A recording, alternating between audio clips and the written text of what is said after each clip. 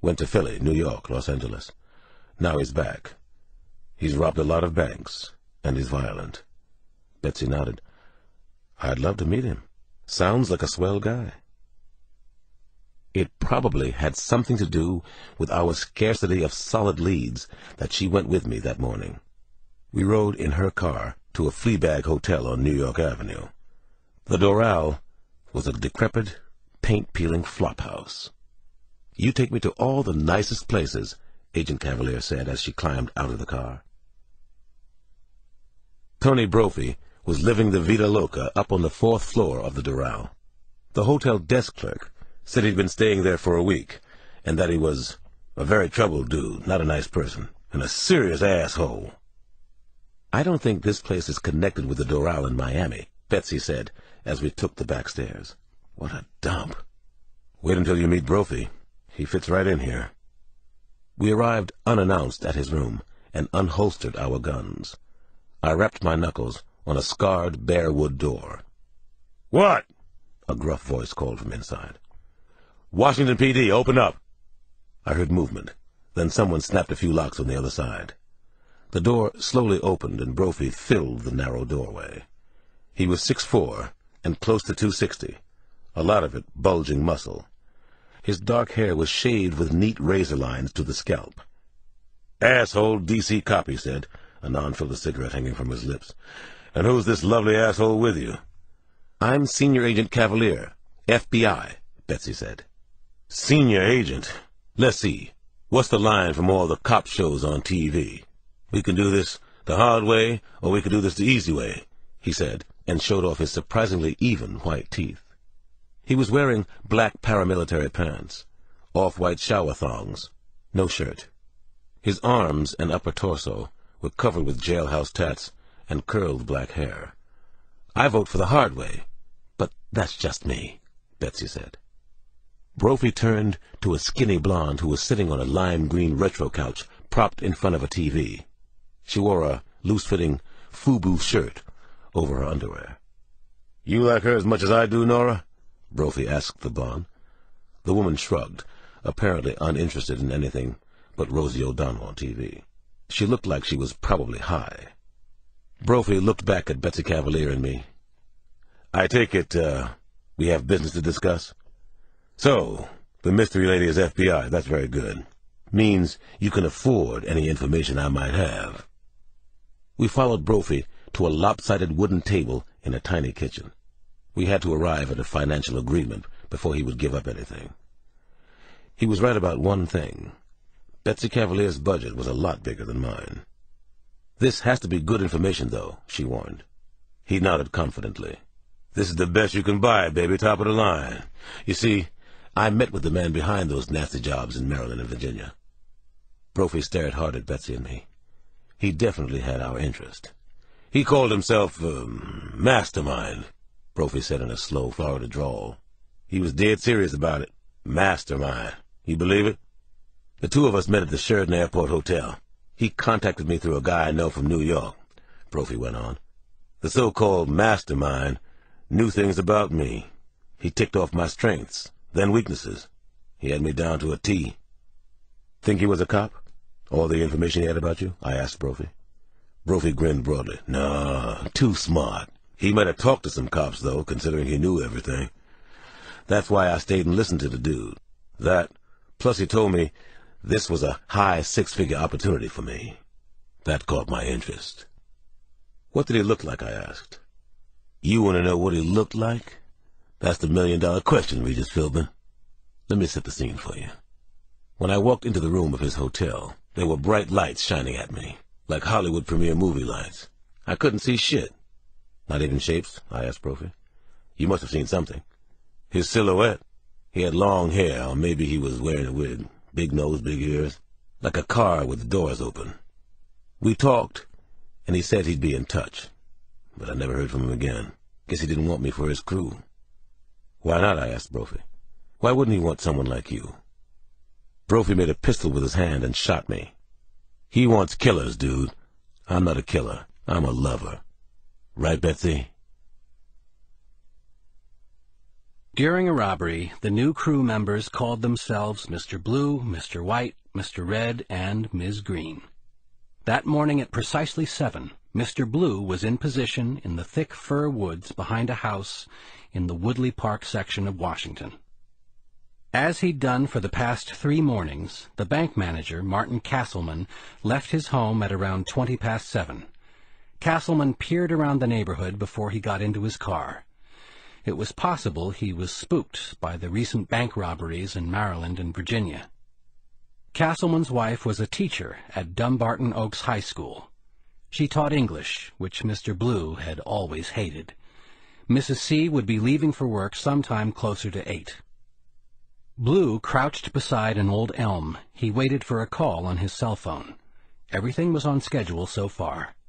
Approximately 8 minutes after Martin Castleman left, the phone rang.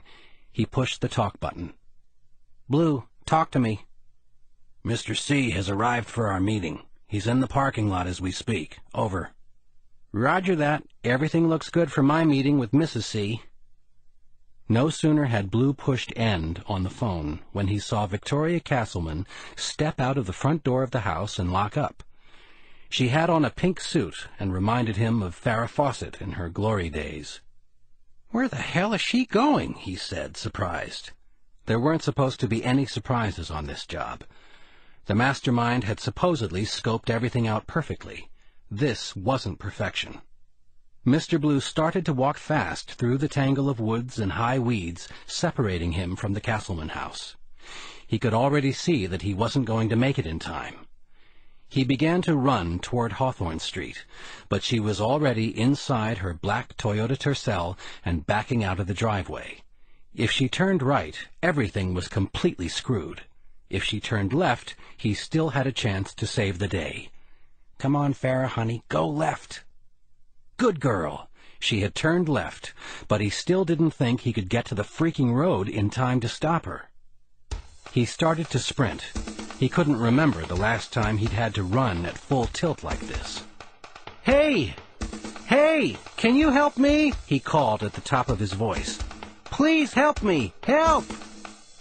Victoria Castleman's head of teased blonde hair turned when she heard the shouts coming on her street.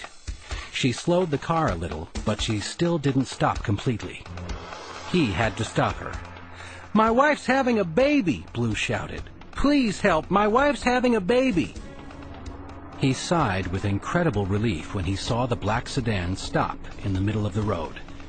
He hoped that no busybody neighbor was watching from one of the houses lined up and down the street.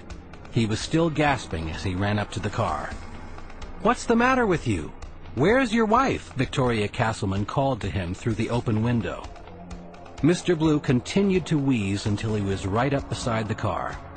Then he pulled out a Sig Sauer pistol and whacked her jaw with the barrel. Victoria Castleman's head snapped to the side and she cried out in pain. "We're going back to the house," he shouted as he jumped into the car. He held the gun to her forehead. "Where the hell were you going at 7:40? "Oh, just shut up. I don't really care." "You made a mistake, Victoria. You made a bad mistake." A robbery was in progress at the Chase Manhattan Bank branch near the Omni Shoreham Hotel in Washington. Betsy Cavalier and I didn't talk much on the ride from the FBI offices to the bank. We were both dreading what we might find. Betsy was all business. She placed a siren on the side roof, and we raced through Washington. Police sirens were wailing up ahead. I saw the blue and white sign for the Chase Bank branch. Betsy stopped about a block away on 28th Street. It was as close as we could get. There were 100 spectators, dozens of ambulances, police cruisers. Even a fire truck had arrived on the scene. We ran toward a modest red brick building on the corner of Calvert. "Metro Police, Detective Cross," I said, and flashed my badge at a patrolman who tried to block the way into the bank parking lot. The patrolman saw the gold shield and stepped aside. The assorted police and emergency sirens continued to wail loudly, and I wondered why. The moment I walked inside the bank lobby, I knew. I counted 5 bodies. Tellers and executives. 3 women, 2 men. All had been shot dead. An FBI agent hurried up to us. His name was James Walsh, and I remembered him from the first meeting at the field office. 5 are dead here. They're all on staff, bank employees. Hostages at home? Betsy asked. Walsh shook his head. The manager's wife is dead, too. Shot at close range. Executed for no reason we can figure out. Betsy, they left a survivor at the bank. He has a message for you and Detective Cross. It's from someone called the Mastermind. The survivor's name was Arthur Strickland, and he was being kept in the slain manager's office, as far away as possible from the press. He was the bank's security guard. Strickland was a tall, slender, well-built man in his late 40s. Although physically impressive, he looked to be in a state of shock. Beads of perspiration covered his face, his thick mustache. His light blue uniform shirt was entirely soaked through. Betsy went up to the bank guard and spoke very softly, compassionately. "I'm Senior Agent Cavalier from the FBI. I'm in charge of this investigation, Mr. Strickland. This is Detective Cross from the D.C. Police. I hear you have a message for us." "They were nice people that got killed here today. They were my friends," he said. I was supposed to protect them." "It's a terrible thing that happened, but it's not your fault," Betsy said to the guard. "Why did the gunman kill them? How did you get away?" The guard shook his head in dismay. "I didn't get away," he said. "They held me in the lobby with the others. 2 of them did the job. All of us were told to stay face down on the floor. They said they had to be out of the bank 8:15. No later than that. No mistakes, they said, several times. No alarms, no panic buttons." "They were late getting out of the bank?" I asked Arthur Strickland. "No, sir," the guard said to me. "That's just it. They could have made it on time. They didn't seem to want to. They told me to stand up. I thought they were going to shoot me right then." "They gave you a message for us?" I asked him. Yes, sir. A message for both of you." "You like this bank?" one of them asked me. I said, I like my job." He called me a dumb spade asshole. Then he said that I was to be their messenger. I should tell FBI Agent Cavalier and Detective Cross that there was a mistake made at the bank. He said there could be no more mistakes. He repeated that several times. No more mistakes. He said, "Tell them the message is from the Mastermind." Then they shot everybody else. They shot them where they lay on the floor. There can be no more mistakes. The Mastermind knew all about the FBI's Betsy Cavalier and Detective Cross. He was on top of everything, even the police officers assigned to the case. They were part of his plan now. It was a gorgeous day for his excursion into the countryside outside Washington. The current bank-robbing crew was staying in a farmhouse just south of Hayfield, Virginia. It was a little more than 80 miles southwest of Washington, almost in West Virginia. He rounded a bend on an unpaved road and saw the rear end of Mr. Blue's van jutting out of a faded red barn. A pair of dogs were roaming in the yard, biting at horseflies. He didn't see any of the gang yet, or their girlfriends, but he did hear their loud rock-and-roll music. He walked into the farmhouse living room, which had been remodeled to resemble a loft. He saw Mr. Blue, Mr. Red, Mr. White, and their girlfriends, including Ms. Green. A broom was leaning against one wall, which meant they had cleaned up a little before he arrived. "Hello, everybody," he said and waved shyly. He smiled, but knew that they considered him a geek. So be it. "Hey, mon professor," Blue said, and gave him a light-hearted grin that was so insincere it hurt. The Mastermind wasn't fooled. Mr. Blue was a stone-cold killer. That was why he had been chosen. They were all killers, even the 3 girls. "Pizza!" He held up 2 boxes and a paper bag. "I brought pizza, and some excellent Chianti."